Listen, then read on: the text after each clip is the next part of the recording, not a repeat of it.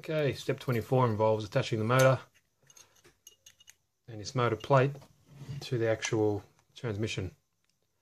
Fairly simple task. Just got to make sure this gap from this plate to the outer edge of the gear is 14.5 millimeters. That's what it recommends.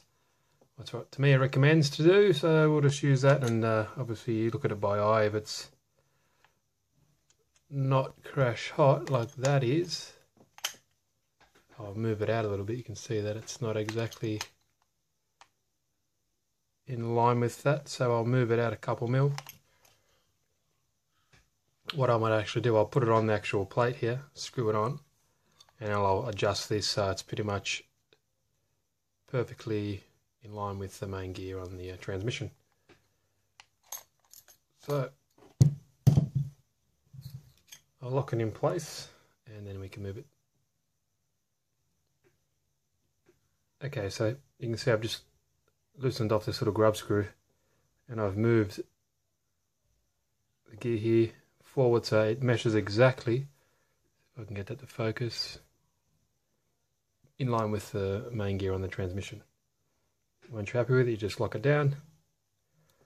Make sure you got Loctite on all these. These are imperative because they will work their way loose if you don't, and you'll have a stripped gear and you're not going to be happy. So there we go. Next major thing, it's very important, is to get the mesh right. So a good rule of thumb, if you're new to this, you can get a little bit of paper, put it in between here, and if the paper can go in between there, then generally it's good mesh. Now if I can't get it on camera, I'll try to hold it with two hands, like that. Paper can still travel through there. It's got a good mesh, and you can just, if you've been around the hobby for a while, you just know that it's not binding, it's nice and free, and you can look there, and the teeth aren't mashing up against each other, because that will cause a lot of friction and cause excessive stress on all the components, and obviously drain your battery much faster. But yeah, simple rule. You can see it spins nice. So let's make they're all locked away. These two here, obviously this one goes in first, and you leave a little bit loose. Then you use this one, it pivots off here. Then you can adjust the distance in between the spacing for the gears. Pretty easy. Okay, next step. Got this nice little gear cover that you put on top like that. Saves any rocks from flying in there and jamming up the gears. That just requires, it's got these 10 mils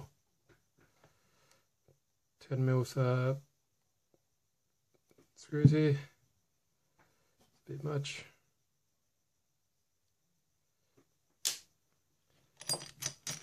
And it's a nice tight fit in there. Covers up everything nicely.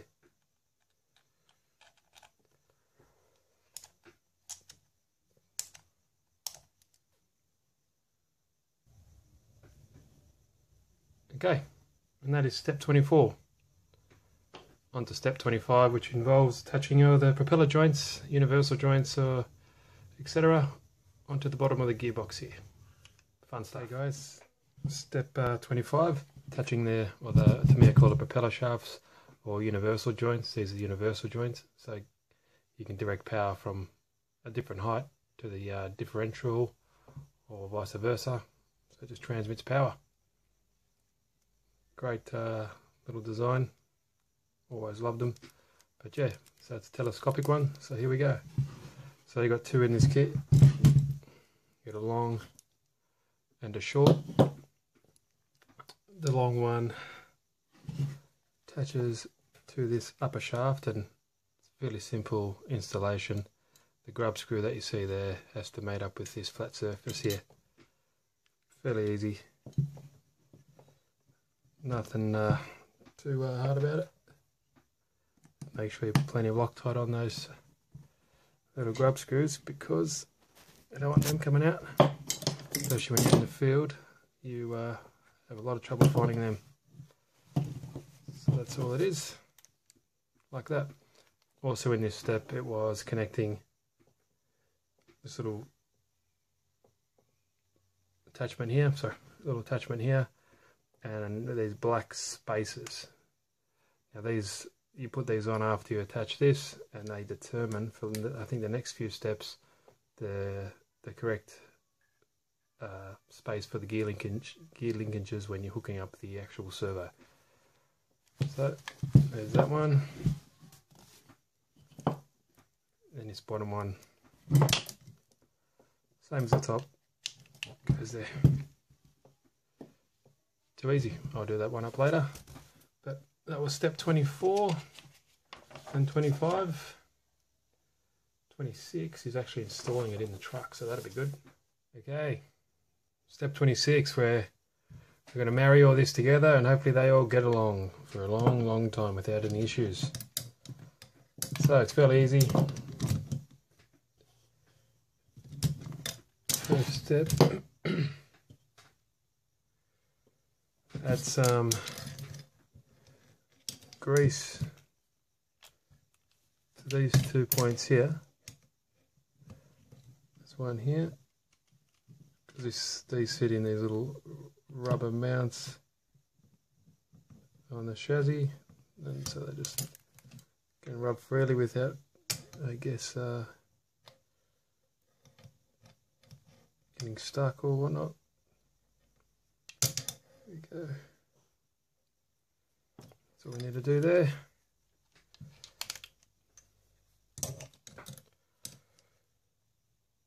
And yep, just gonna slide it in there.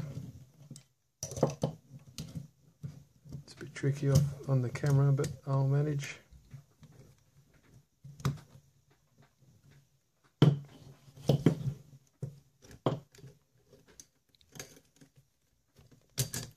There we go. Gentle persuasion, that'll go in. Maybe just line this camera up. Okay, it should be easy to see now. So the transmission fits into these little rubber grommets in the main chassis rail there and there. And it just gets held in position up here on the main chassis brace. Just using two of these beefy 3x6mm cap screws. Don't forget your best friend here.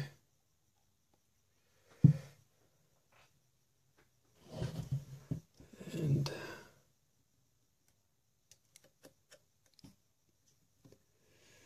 that's it. Fairly easy, simple process. Now, the only thing else left doing, once I do the other one up, is attaching the universal joints or propeller shafts to the front and rear diffs as well. It's very easy to do.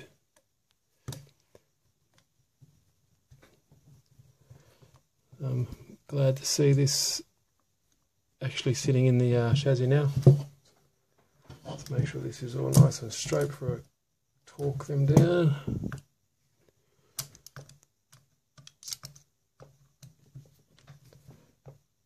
There we go. Okay.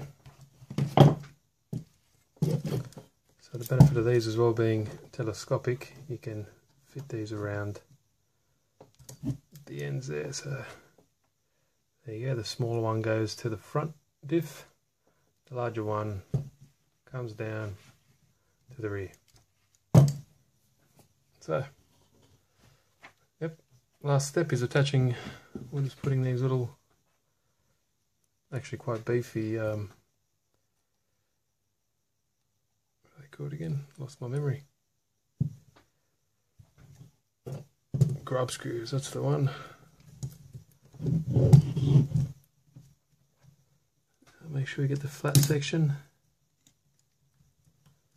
It's always important, otherwise it'll just spin like crazy.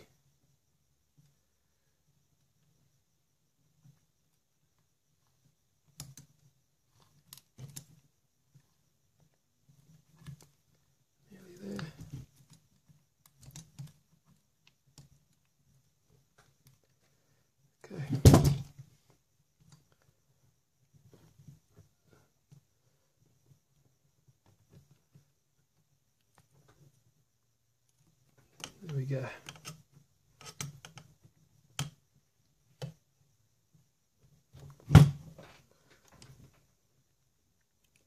She's not going anywhere, that's for sure. Done. And I'll do the front off camera, but there we go, guys. What do you think? Looking pretty good in my opinion. Next step, next series of steps is actually the electronics, so that'll be cool. Start to come alive then. But yeah, that's how she's looking now. Step this back a bit so you can see. There we go. Beautiful.